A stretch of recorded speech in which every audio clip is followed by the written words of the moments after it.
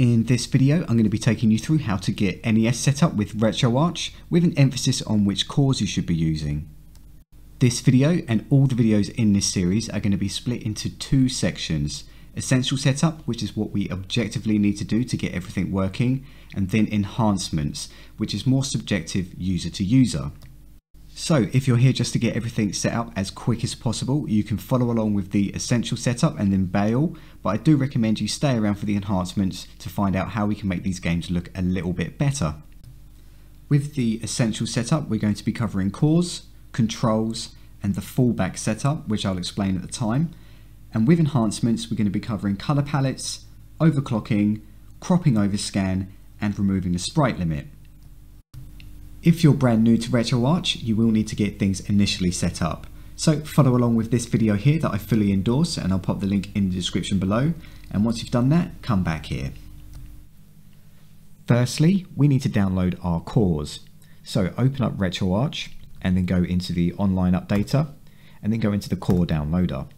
And then we need to scroll down quite a lot of the way. So keep going, keep going, keep going. There we go. So as of recording this video, there are only 4 cores available: FCEUM, Messen, Nestopia UE, and QuickNES. Now, which one of these cores is best to use? And unfortunately, that isn't just a cut and dry answer, and that will change depending on who you ask. Now, straight out the gate, I can tell you that QuickNES has the worst compatibility. Now, Messen is the most accurate, but it is the most resource heavy. So if you have a lower end machine, you might notice some frame drops. Now, most people seem to use Nestopia UE and FCEUMM. The compatibility for these 3 cores is fantastic. However, their accuracy does vary. So to answer the question of which core is the best core, all of them. So I'm going to download all 4 of these and use a fallback system. So if I notice the emulation is a little bit off with a certain game, I can restart that game with a different core and see how that gets on. If I had to rank these cores in any particular order, I would do so like this, but please be aware this is just my personal opinion. So I've got Messen at the top. I tend to use that as my default NES emulator. Now I do this because it's the most accurate, and also it has a function that I find invaluable. Then I would use Nestopia if I found the emulation wasn't to be that accurate with Messen, then FCEUM, then QuickNES. If your machine isn't good enough to actually run Messen, then the order would still be the same. I would have put Nestopia and FCEUM at a joint second. However, a lot of people do report that the audio emulation is better with Nestopia. So if audio was my priority, I may have even put Nestopia above Messen.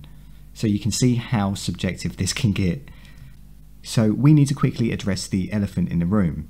NES games were really janky, and sometimes it's really difficult to tell if the emulation is off or if it's just an NES game being an NES game.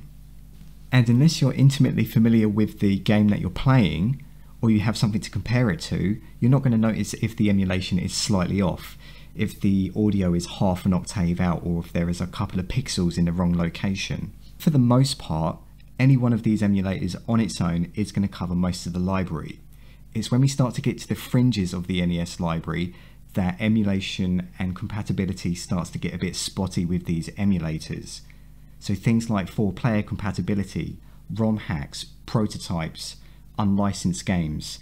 So because I want to know that I can play the entire NES library with no issue, armed with 4 cores, I know at least one of them is going to be able to play the game that I want in the way that I want. So we're just going to download all 4 cores. There we go.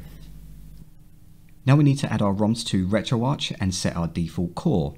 So I'm just going to back out of this, and we're going to go all the way over to the right hand side to the plus symbol.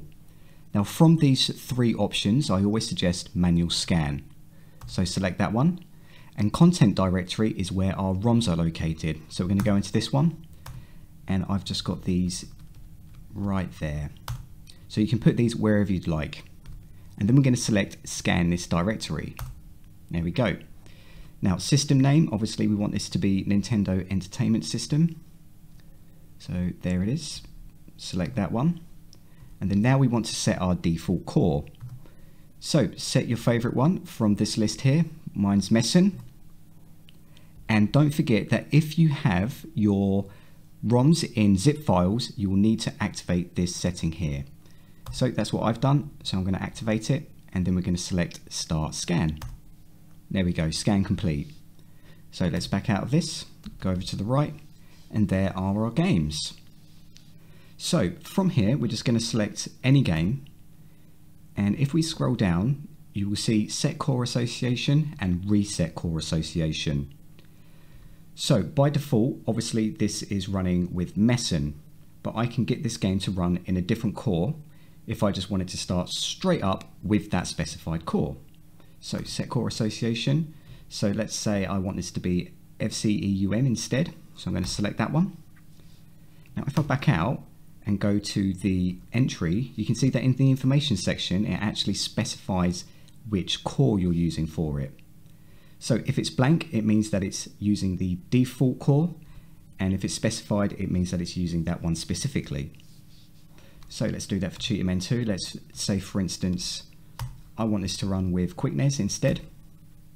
Let's back out. There we go. We can see that one says QuickNES and that one says FCEUM.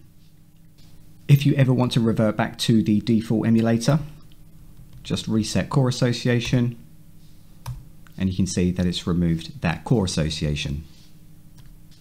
As far as I can tell, the only way to get a choice of cores when starting up a game is to go over to load content, find the ROM that you want to load, and then it will ask you which core you want to use. But if you don't want to do it that way, you'll just have to change the core association in this list here. Now that we've got all of our cores sorted out and a fallback system in place, we can take a look at some controls. And as long as you've done your initial setup correctly, there's only one thing that we need to do. And this is because B and A are actually in the wrong place. So all of these cores have this same option. So I'm just going to start up again. And then I'm going to go into the quick menu and go into the core options. And we want to find the Shift AB X and Y clockwise and activate that. So now A and B are going to be in the correct place. So let's just back out of that, go back to the game, and you can play the game with correct controls. And that's everything that we need to do for our essential setup. So from here, you can just play some games and switch cores if you need to. But now we're going to cover the enhancements, and this is the fun stuff. Let's start with color palette. So I'm just going to start Rad Racer with FCEUM. Just going to run that. I'm just going to start the game just so we've got some graphics on screen. And then I'm going to go into the quick menu and then down to core options. All of these cores have a changeable color palette. So let's just go into video. And there we go, color palette. So at the moment it's set on default, but I quite like the CXA option. So we're going to select that, go back to the game, and you can see that it bumps the saturation and increases the contrast, which is what I like. But some of you out there might be going, you absolute monster. So let's see what else is available. So let's just go to PAL, for instance, back to the game, and you can see that does different things to the colors. So you're going to want to go through these and find which one you prefer. Let's move on to overclocking. Now, QuickNES doesn't actually have an option for overclocking. So I'm just going to show you what it does and give you a quick explanation. So I'm just going to start up Bible Buffet with Messin. So I'm going to start that, go into the quick menu, down to core options, and we've got overclock here. So we've got low, medium, high, and very high. Each core has a different kind of implementation when it comes to overclocking and different kinds of options, but the end result is the same thing. So this came in handy for people that were using things like Raspberry Pis with a low powered CPU, and then overclocking it here would actually bring the game up to speed. However, it can also remove any kind of native slowdown from the original game, but it can break some games in the process. So you need to use this on a per game basis and see if it doesn't break any kind of cycles. This is an option that I don't really actually use myself very often. If I come across a game that's got really bad slowdown, then I might give it a try. But use this at your own discretion. Now let's go over cropping overscan. Now, if you already have this option on already, so if you go to the video options of RetroArch and go into scaling, if you have this option here, the crop overscan already enabled, you're already cropping some of the overscan out. I don't actually leave this option on because I want to be in direct control of what I'm cropping out of my image, and I suggest that you do the same. So I'm going to leave that off, come back out, and I'm going to start Rad Racer with Messen specifically, so let's just run that. Let's go into the quick menu and go into the core options. All of these cores have a crop overscan function, but Messen's is by far the best. With the other cores, they'll take pixels from the top and the bottom of the screen, or the left and the right of the screen. And that's fine for games like Super Mario Bros. 3, where you'll have the garbled rubbish on both sides of the screen, but if you've only got that on one side of the screen, you don't want to get rid of the pixels that you want to keep on the other. But with Messen, you can change this on all four sides of the image independently. And not only can you do that, you can choose how many pixels that you do it by. With the other cores, they fix this to 8 pixels only. So with Rad Racer here, let's just resume the gameplay. You can see at the bottom of the screen, there is quite a lot of wasted space. So let's go back in and we want to go to the bottom overscan. And we're going to change it to, let's say, 8 pixels. Let's try that. So that's sorted it out a little bit. Let's go back. I think we can do a little bit better than that though. Let's just go all the way to 16. And there we go. We've got rid of all of that wasted space, made our image bigger, and this is the function that makes me use Messen the most. Now with the other cores, you can do this by using the scaling feature in RetroArch itself. However, doing so is quite a long-winded procedure, so being able to do this at core level is, for me, so handy. The last thing we're going to cover in today's video is the remove sprite limit option that is available in all of these cores. So I'm just going to start Rad Racer, go into the core options, and we're going to scroll down to remove sprite limit.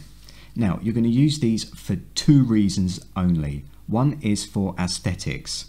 So sometimes when you get sprite flicker, enabling this will remove that sprite flicker. However, it does exactly what it says on the tin. It removes the sprite limit. So, for example, in games like beat 'em ups, you'll just get flooded with bad guys because there is no sprite limit. So games where the bad guys just keep on respawning, they will just keep on just throwing them at you. So it's actually quite a fun thing to use. So you can take a beat 'em up, put it on the hardest setting, enable the remove sprite limit, and then you've got an ultra hard beat 'em up. Use it at your own discretion. If you're using it aesthetically, make sure it doesn't break any other aspects of the game. Apart from that, just have fun with it. There we go, that's how to get NES set up in RetroArch with all of its cores. Hopefully I've managed to save you some time, and if I have, slam me a like and a subscribe, and if you want to stay up to date, hit the notification bell, and I'll catch you next time.